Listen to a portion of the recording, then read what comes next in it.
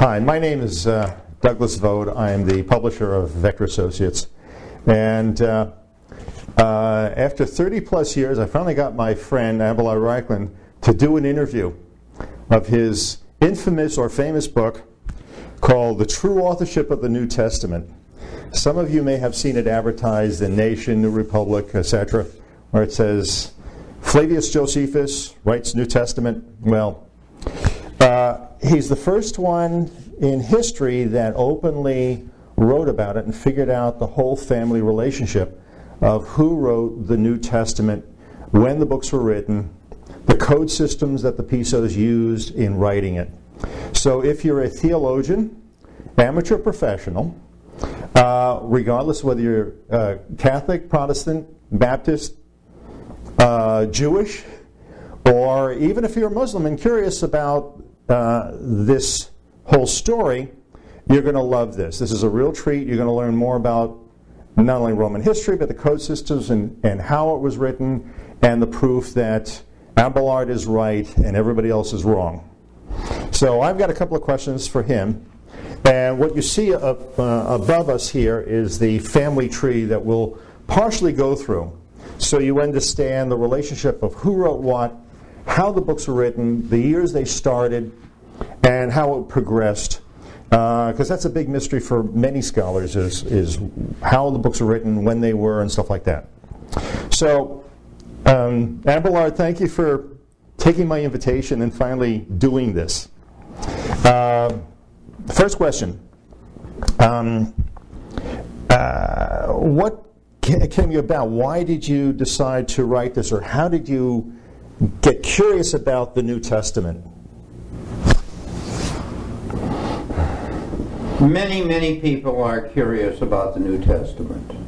They can't understand why a small group of supposedly persecuted Christians could persevere in the catacombs for 35 years, hiding from the Roman legionaries who supposedly are trying to find and kill them. And the legionaries knew the catacombs far better than did these poor, straggling, uneducated Christians. For sure. And it's a mystery. Where were they for 35 years, and how did they come out of the catacombs well and alive after 35 years with great new leaders that nobody had ever heard of before? Where did the Christians come from? How did they escape the legionaries in the catacombs for 35 years? That's how I got onto it.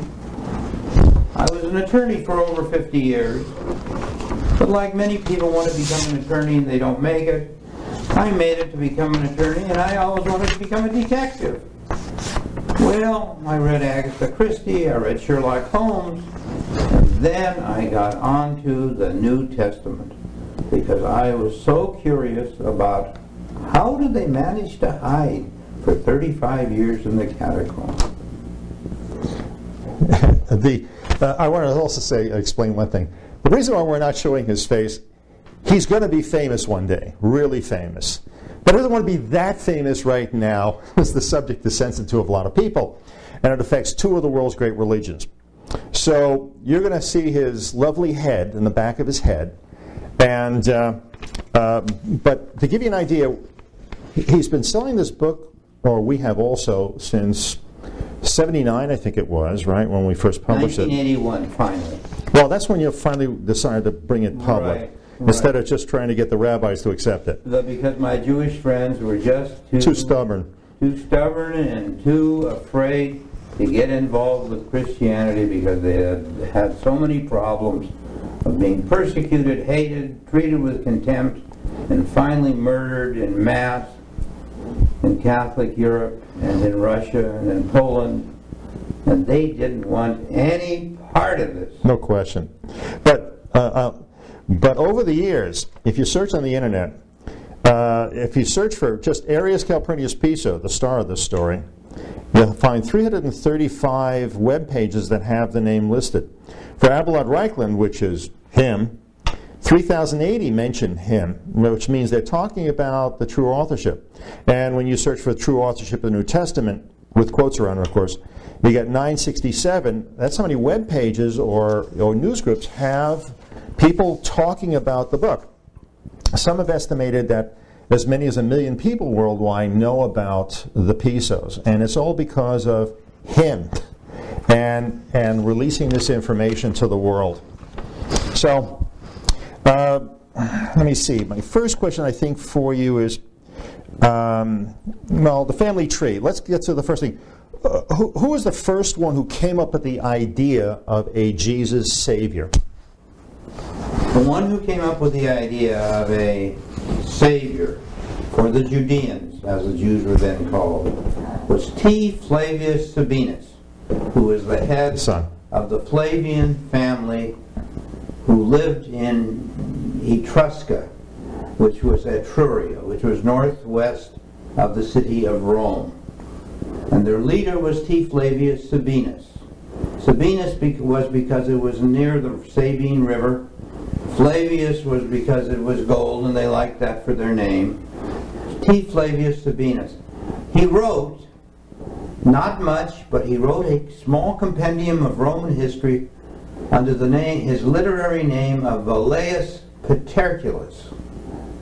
And he was the one who came up with the idea and gave it to his son, who happened to be married to Aracina Sr., or Arius Sr., who turns out to be the link between the two families.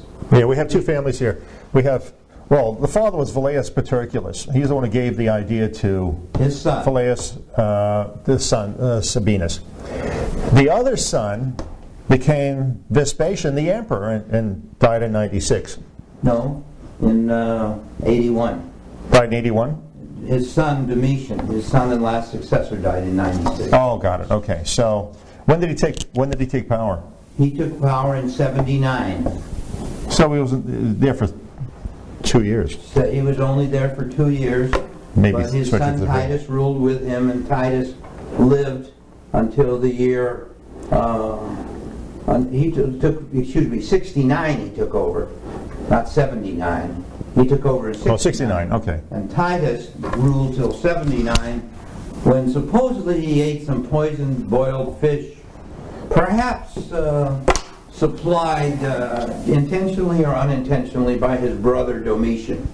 And Domitian took over and ruled until 96.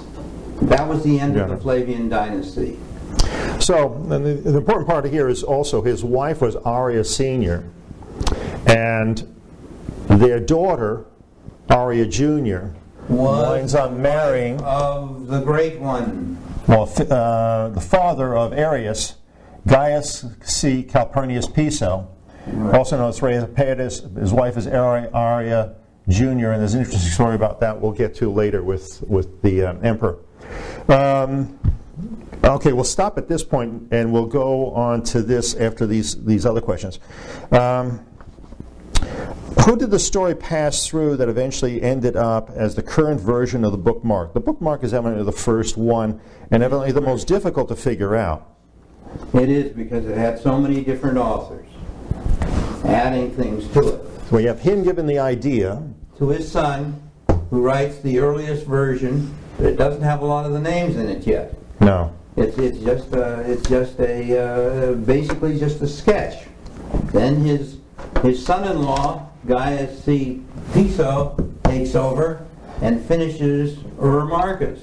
Now, the reason why it's Marcus is why. From Sabinus's name, Furius was a noble name in Roman history of a great conqueror, and he was one of those who used the name Furius. It meant ferocious, and it also meant, from the German, it supposedly meant original. But actually, it was a name that ties together the Pisos for a number of generations, including the fact that eventually the fictional King Arthur has a fictional father who is named Furius Pendragon.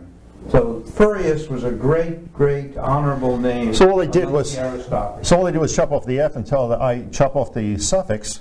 That's right. And they had Marcus. From. So he's giving credit to Flavius Sabinus for developing it further than Paterculus. That's right. Basically it. So basically there's like 4 different authors to this, Mark. That's why it's so complicated. It's the hardest book to figure out. So we have the father, Gaius Calpurnius Piso, his wife, Aria Jr. At this point, I wanted to say in the book Mark, it doesn't talk about a virgin birth at all. That was developed later. In chapter 1, verse 11, it then says, "And there came a voice from heaven saying, 'Thou art my beloved Son, in whom I am well pleased.'" Now that happens after John the Baptist baptizes him, but the reason why they use that as a son is because they were plagiarizing right from Ezekiel, where in, I think, chapter 41 or 42, there's a prince who sits in front of, with God, and a prince is obviously the son of a king, and that's where they borrowed it from. And later, in chapter 6, verse 3, it then winds up saying, "Is not the carpenter the son of Mary?" They finally introduce the name Mary, which means Gaius must have written from that section on. But explain why he uses Mary. They used Mary, which was later it was the name Mary. They used the name Mariam, M-A-R-I-A-M, because they wanted to create a tie-in with Moses' mother, Miriam. But they changed the I to an A because Piso was playing the game that he was the mother as well as the father, like the rhyme in one of the Shakespearean plays, which speaks of "I'm my mother, father, and yet his child," etc., etc., etc. One man playing many parts on the stage of life, on the stage of life, as the Shakespearean writings also say. I like to add one thing. In the booklet, when you buy it, if you buy it, on page 7, there's the code system that he uses, the Pisos use, Greek's large numbering, small numbering, and the sequence system. In large numbering, the reason why he chose Mariam is he adds an M in the front and the M in the back of his mother's real name. And so we have Piso, the first letter of Piso is pi, and pi was equal to 80 in Greek large numbering. So in essence, he's saying it's him. The M and M is 80, so it's Aria Piso, or feminine version of his own name, Arius Piso. That's right. He's saying that I am the mother as well as the father. He's everything. M on either end with the feminine form of my name of Arius in the middle is Aria. M plus Aria plus M means feminine myself plus 80. 40 and 40, which is 80. Now, the virgin birth, we have to say it because it ties out with this guy. Gaius Caligula, the emperor, the degenerate emperor. I had found it's in your second book, your larger book, the reference. On Gaius Calpurnius Piso's wedding night with Aria Jr., what does he do? According to Roman history, I'm not sure where I got it from. Someplace. The reference is there, I got it. Suetonius, I believe. Is that right? Is that right? You talk, I'll get it. All right. Go ahead, you give the explanation, I'm going to find it. Suetonius was Piso's grandson. He took the name from the general Suetonius who conquered Boeotia in the 100 years prior to this time. And in that battle, Suetonius Paulinus was the Roman general, so he was honored with the fictional name of Suetonius. But he wasn't really that much of a military man. He was a great writer. He became the Emperor Antoninus in 138 and then wrote up to his time a compendium of Gnostic literature, and he gave it the name Gnostic literature. And so we have from Suetonius Gnostic literature, and we also have from him the lives of the 12 Caesars, up to just before the time of the taking of power of Vespasian. And he posits the rule, which the information, which Doug will tell you about that. And it's really a very humorous humorous thing. I don't want to treat this too humorously, although Piso had a fantastic sense of humor. He was basically sticking his finger in the Roman aristocracy. They all knew this, that his real father was Gaius Caligula. It must be in the later section. I can't find it, but I know it's in here. I found it earlier. That was the deep dark family secret. Now, the other part of Caligula is... He was possibly illegitimate. Well, the beauty of the whole... To flaunt the Roman aristocracy back. Say, look, I'm entitled to be emperor. My father was Caligula. And everybody knows it. And everybody's teaching me about it. So the heck with them. I'm going to flaunt it back. The other part of this thing is this. He was such a degenerate. He forced the Roman aristocracy to worship him as a god.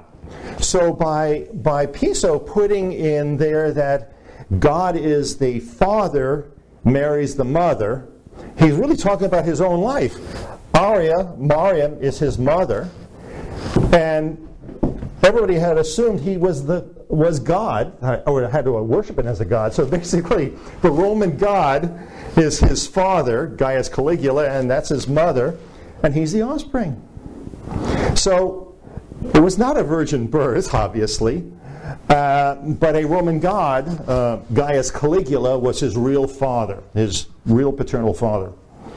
That's the scandal that the Roman aristocracy knew about, because he must have had her for over a month after the wedding, and got her pregnant, and 6 months later, he's born in 37. Yes, it was 9 months, about 9 months after the wedding. So we know who the father is. There's no question about it. So, and that's the joke. And that's maybe why they got together, figured his sons were in line to be emperors, because Gaius Caligula was the emperor. Okay, I'll go on.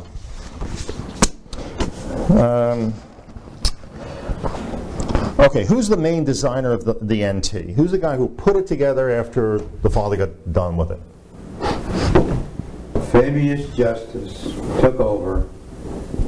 All of his other brothers, the four of them. Well, I think we're jumping ahead. I'm really talking about Arius, Calpurnius, Piso. He's the guy who really was the designer and organizer. He was the director. He was everything.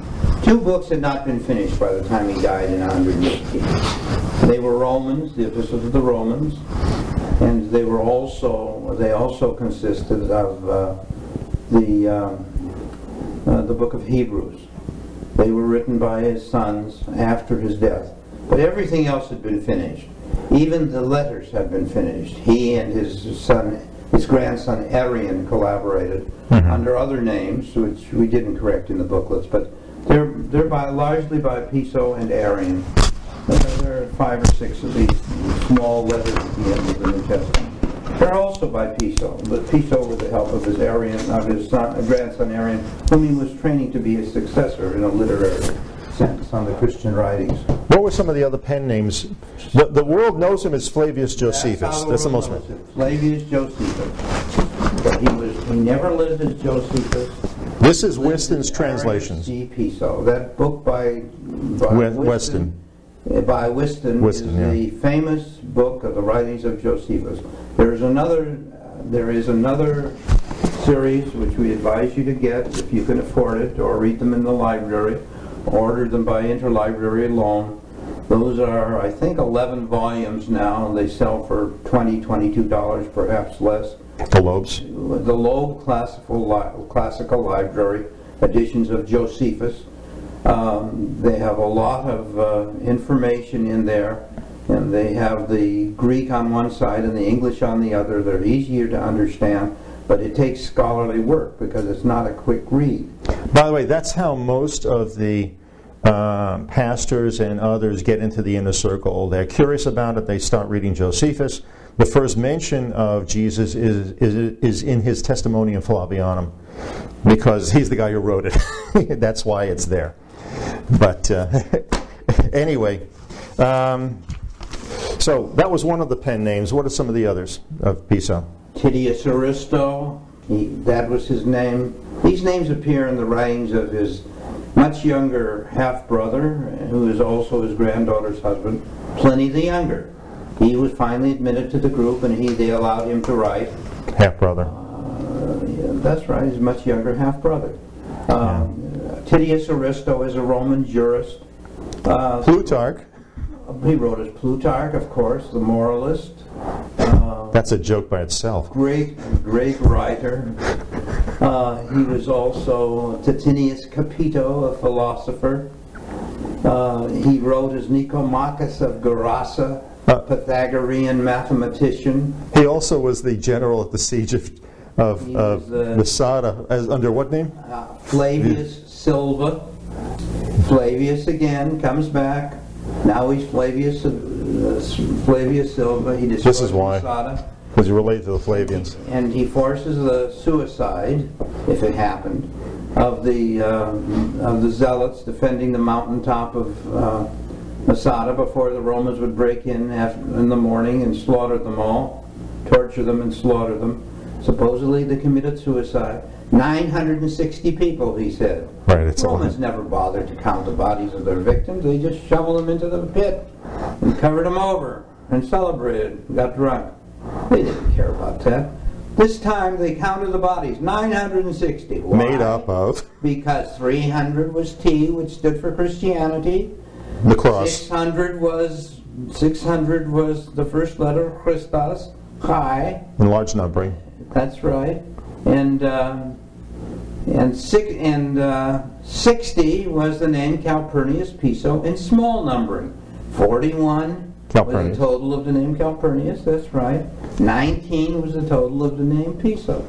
It was Piso, Calpurnius Piso, and Christianity, and the total was 960.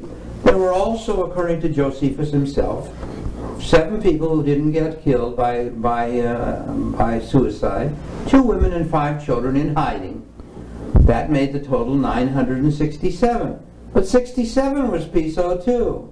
If you try the sequence system, the letters of Piso in sequence in the Greek alphabet total 67. That's why there are 967 actually. Much later, the predecessor to the story of King Arthur, written by the popes, various chapters written by the popes. This was a writing of a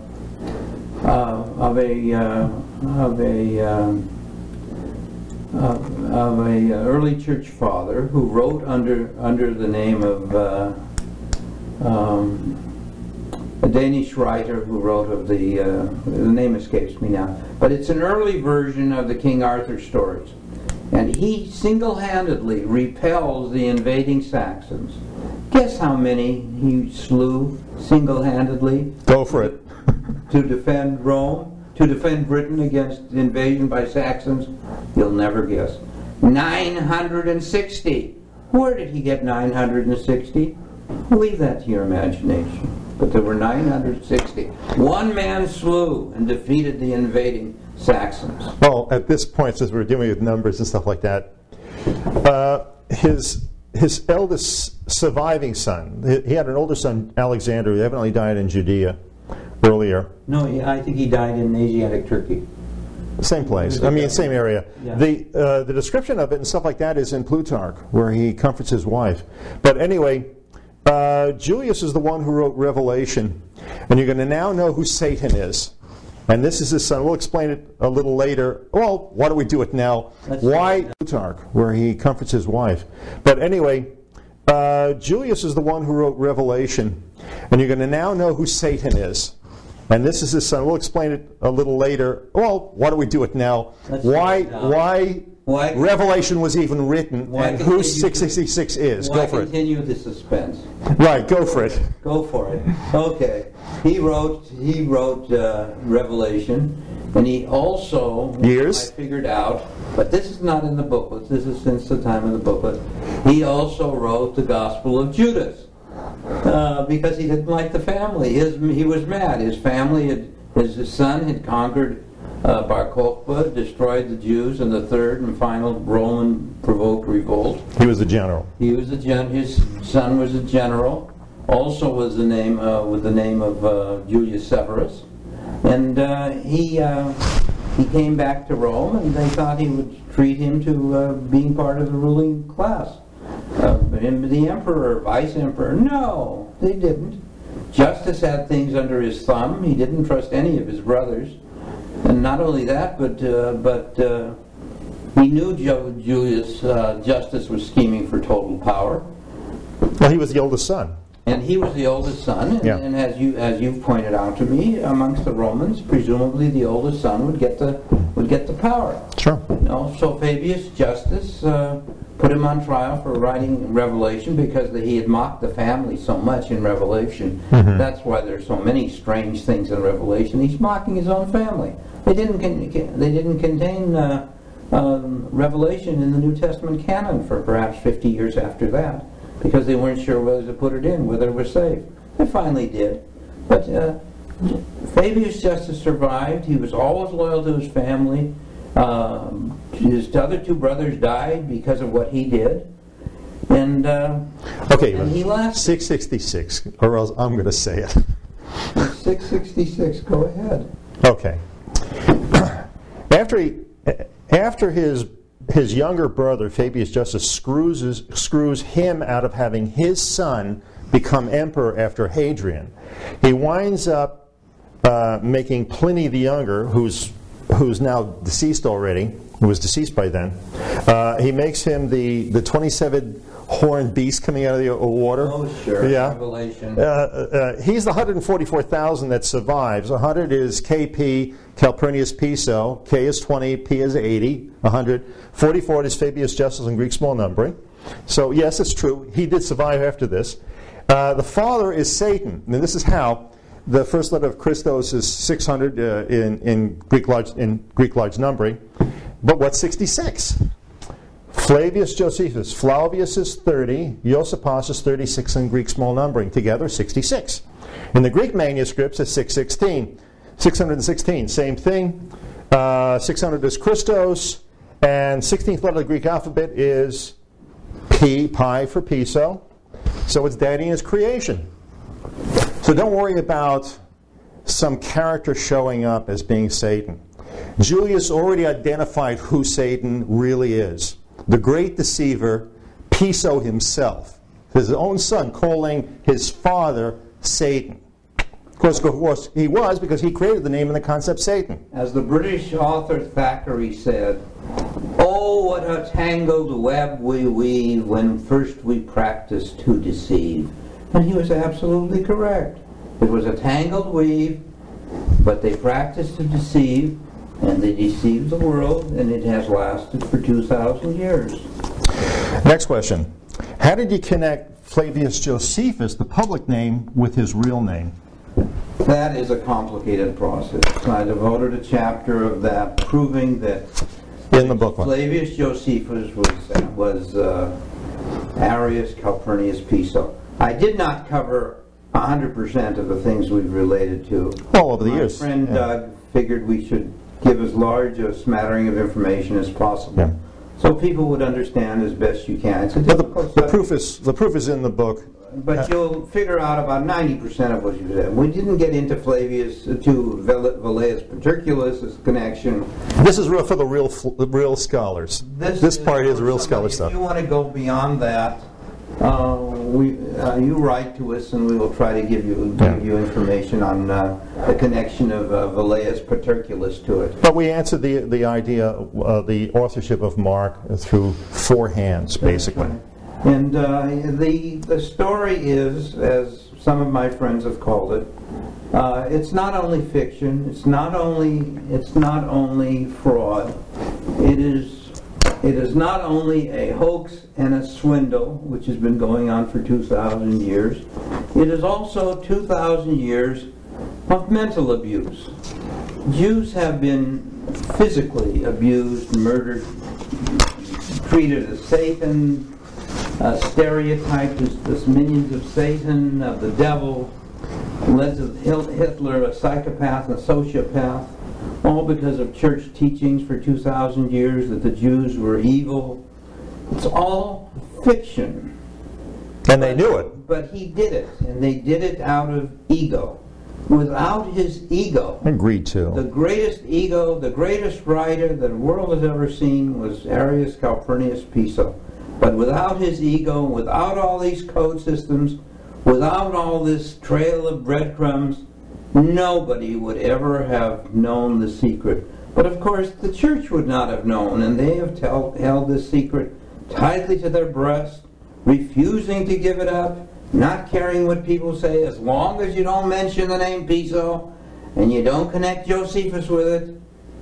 The church will like you, they'll love you, they'll say you're a true Christian. Don't mention the word Piso. That's verboten. That is the bad name you must not mention. Sorry. The creator of the church, or organizing of the church, evidently was Proculus, right? Proculus was the original one. Then Antoninus. Maybe that's why they call St. Peter's Cathedral. On this rock you will found your church. Piso intended his son Proculus as his successor, but Proculus died 2 years after Piso. Fabius Justus remained loyal. He manipulated, he maneuvered, he murdered, he slaughtered, he killed, used intrigue, used marriages, and he succeeded. And he died in bed. Right. He died in bed. Well, I'm sure without any guilt. So that's the sad part of that. Okay, we covered the virgin birth. Okay, what do you think is the real purpose of the Pisos writing the New Testament? Population control, of course. They wanted to be first to control the slaves and poor people, and they have to pay less. They have to collect fewer taxes from the aristocracy. You didn't have to have a soldier at every door. You could scare the heck out of them. They use religion. A lot of fear and a little bit of hope, just like the Stoics controlled the masses before the rise of Christianity. With a combination of fear and hope, you could control these poor illiterate people whom you did not allow citizenship to, you did not allow literacy to, you did not give Bibles or books into their possession.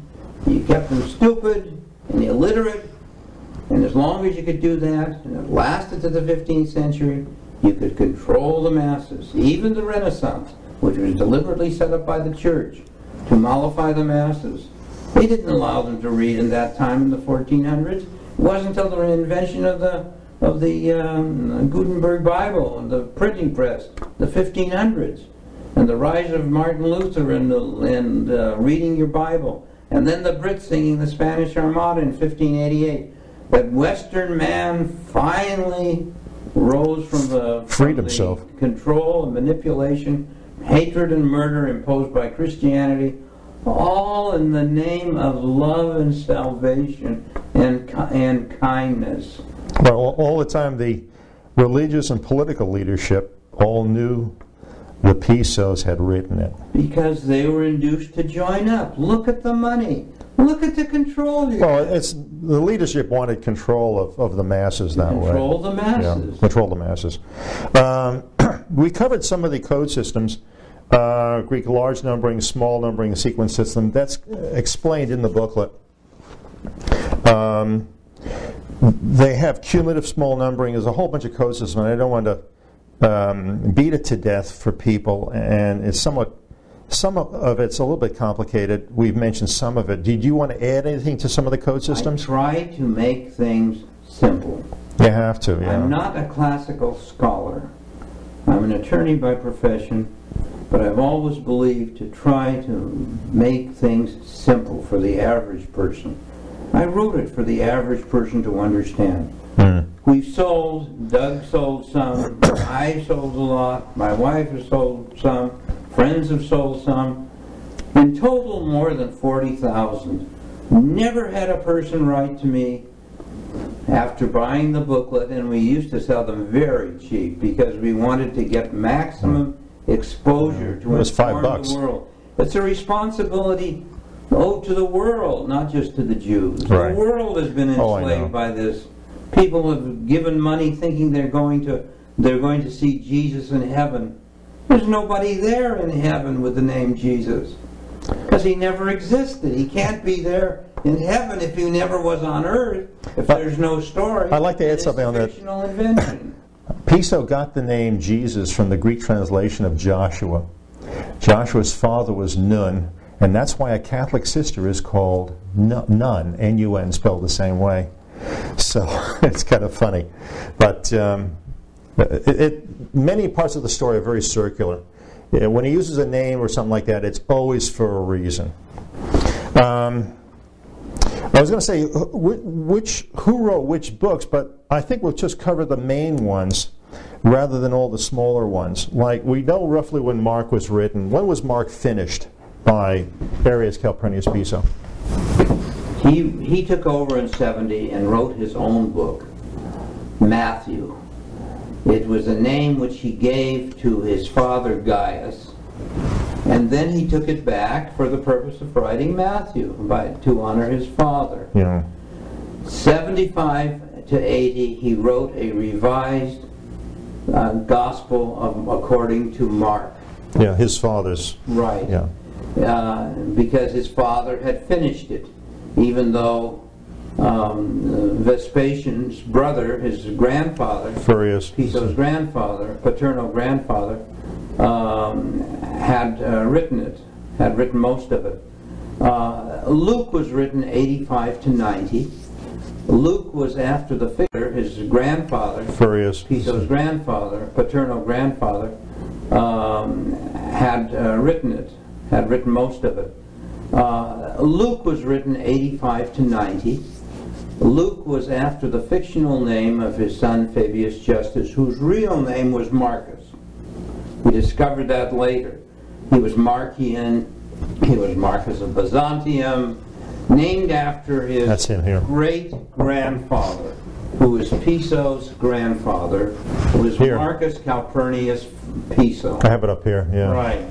He wrote that, and Piso, meanwhile, was writing his Jewish war, Bellum Judaicum, which was 75 to 80. And about 90, he wrote Antiquities, or supervised Antiquities. The Herodians wrote most of Antiquities. And about 100, he wrote his Vita, which was a sequel to his Jewish Antiquities, to inform the aristocracy of all the numbers. He didn't say what they were, but he put in the numbers so they could better understand what he was doing. Because if there was one thing he wanted, it was honor. He was the greatest egotist, the greatest writer, the greatest honor seeker there's ever been. And without him having created all these systems of code, nobody would have ever figured it out. I think one of his sons even says in a writing how many wonderful different writing styles you have. That was Pliny the Younger. Pliny wrote public letters too. Yeah. And in one of those, and we neglected to make a note of which one of the public letters it was, he writes to his grandfather, his wife's grandfather, who is also his much older half-brother. He says, "Oh, you write so wonderfully. You write in so many different styles," he said. And he did. He did. And he just loved honor, and he just loved to be praised, and he just loved that his story should last forever, although he wasn't sure. He wrote, when he wrote Ecclesiastes, vanity, vanity, yeah, everything is vanity. Everything I see is vanity. Vanity and emptiness. I don't know what will happen to all my life's work. I've worked so hard on my life's work. It may be just thrown out after I die. Who knows? Maybe I've worked for nothing. It's this Ecclesiastes, which the Jews this is call confessionals. Kohelet, the preacher, is in effect, it's his confession of what he's done. No question about that. He couldn't escape from confessing of what he did. And he wrote Ecclesiastes for that purpose. The greatest writer who ever lived. It was a great decision on my part. Until Doug came along, I'd had it for 6 years. I'd figured out 75-85% of it. But it's a great responsibility. I used to think, what will all these elderly ladies in tennis shoes in California have to believe in if they didn't have this? Let it be, let it be. But Doug and others finally said, look, I have an aunt who crosses herself when she passes in front of the church. Well, look, it's pure faith, and it keeps people on a moral compass. And it's difficult to create as marvelous a system of this, which would support a moral code. Yeah. Society needs a moral code. So I had misgivings for years before I took it upon myself to try to spread the word. And I couldn't stop these former Jews, who were now atheists, from running around breaking up Jewish families by talking them into Christianity. And they wouldn't listen. The rabbis wouldn't listen because they were afraid. Christian believers wouldn't listen because they were so content in the arms of Jesus. And who's going to listen? I said to myself, well, the world needs a moral code, but nobody's done it for 2,000 years, and if I don't do it, Jews will continue getting wiped out in pogroms and inquisitions and by Hitlers who are trying to expand their power by using the ideas of Satan against the Jews.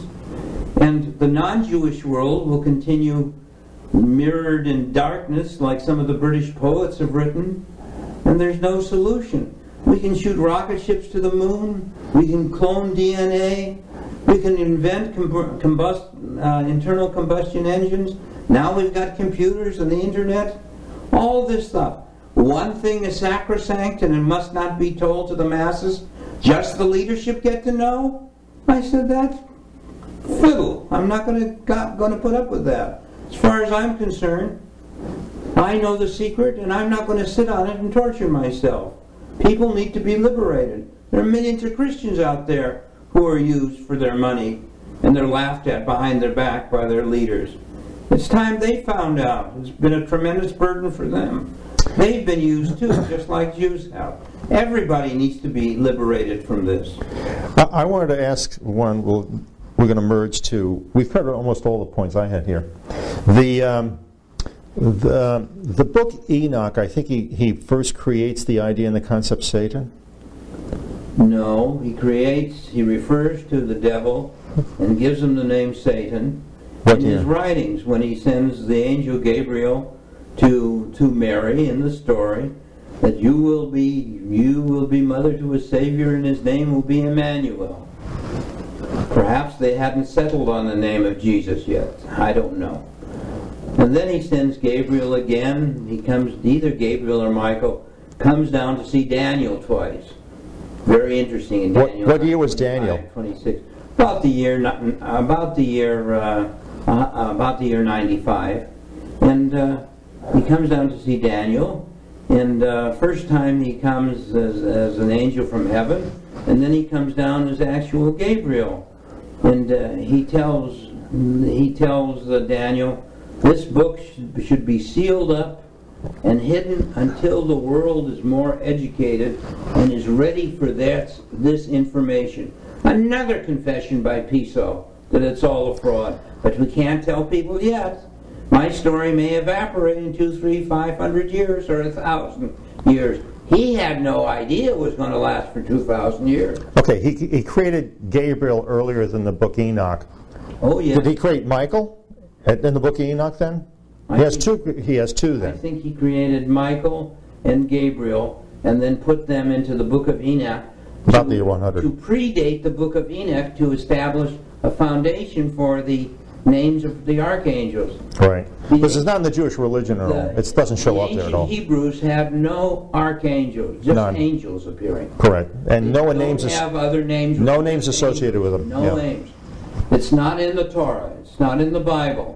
Later in the Talmud, the Jews gave up on that point and they started referring to them, and they made up a couple more archangels.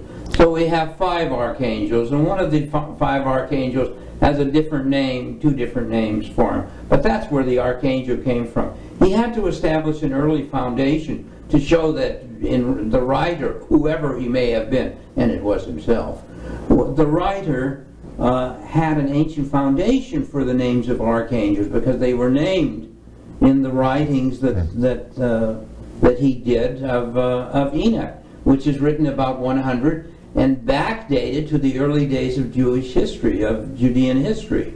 As I remember, Jesus goes into a cave and sees Satan.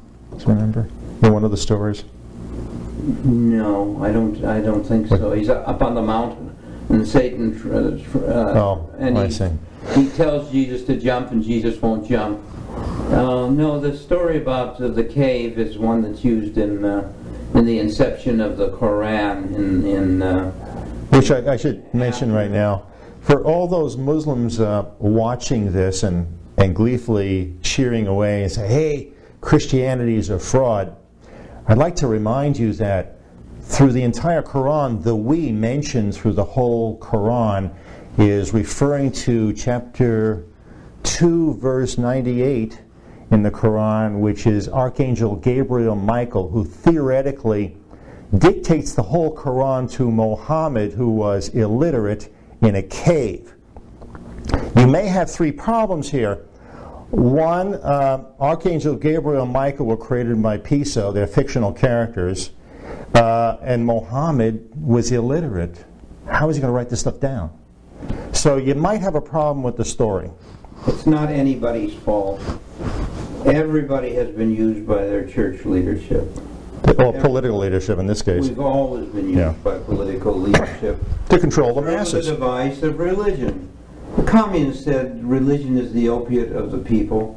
And to an extent that's true. It doesn't mean communism is right, because that's also a system of ultimate control. It's another religion. It's another religion. The state becomes God. The Catholic Church of the Middle Ages, reborn under the name of Bolshevism, just as the Quran is. It's feudalism, is what it is.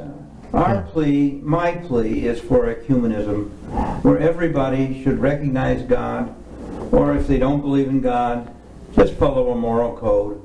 Be kind to each other, as expressed in our booklet on Islam, which we also have available. The idea that people who love their brother of other religions, of no religions, would be doing the right thing. And that's the only way to have peace in the world. The final thing, certainly don't need another 700 years war. No, we don't have 700 years. The last thing too many horrible weapons in the world today. The last thing I want to cover is the books that Piso and his relatives wrote and forced the Jews to do the Hebrew translation and put it into the Jewish canon. The reason is many Messianic Jewish groups, as well as Christian groups who are trying to evangelize Jews, try to point to the Piso books to prove that Jesus fulfilled these ancient prophecies. Now, the ones I know of are, and scholars, there's two Isaiahs, Isaiah 1 and Isaiah 2. Isaiah 2 goes from chapters 40 to 66. The reason why it is 66 chapters is because we said earlier, Flavius Josephus total 66 in Greek small numbering. The reason he adds 26 chapters is the same reason. You can go tell them the 10 and the 16. My friend Doug and I disagree on a few things, not on the main thing. Not on this one, We disagree. I say there were 3 Isaiahs. He says there were 2. 2 for sure. We can compromise perhaps on 2.5. But one thing's for sure. He got a hold of Isaiah. He added stuff. He added all kinds of stuff. And he definitely added, between the end of chapter 42, where the book supposedly ends, up to chapter 66. He also changed Ezekiel. He also added to Jeremiah, his son Justus, after his father died in 118, and then he murdered his brother and the other 3 consulars. He wrote Micah, he wrote Malachi, put in prophecies of the virgin birth in Nazareth, Bethlehem. Zechariah. And he wrote Zechariah at the end of the 3rd Jewish revolt. Daniel. He just diluted the Jewish writings to pieces, forced the rabbis at the threat of their lives and at the threat of their religion being extinguished to do translations into Hebrew of these books that he had done. He added innumerable prophecies of the coming of Jesus to the existing Jewish But anyway, he also wrote prophets. He also wrote First Chronicles and the book Job. Job is no question. That's another book that's loved by Christian pastors because it's so Christological.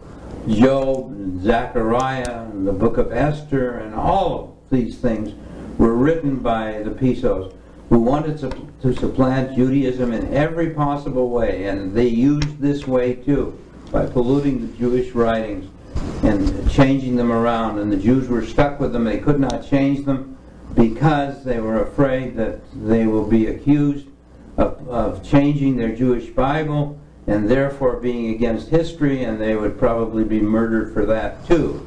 The church didn't need many reasons to murder Jews from time to time. No, they were trying to control their people. They were afraid the Jewish leadership knew some of this stuff, and they wanted to kill off as many as they could so the secret would die with them. Whenever the opportunity came along, for 1900 years, yeah, the Jews would be the contempt and hatred accumulated by the... Who wrote Jonah? Jonah was written by one of the Pisos too. Jonah was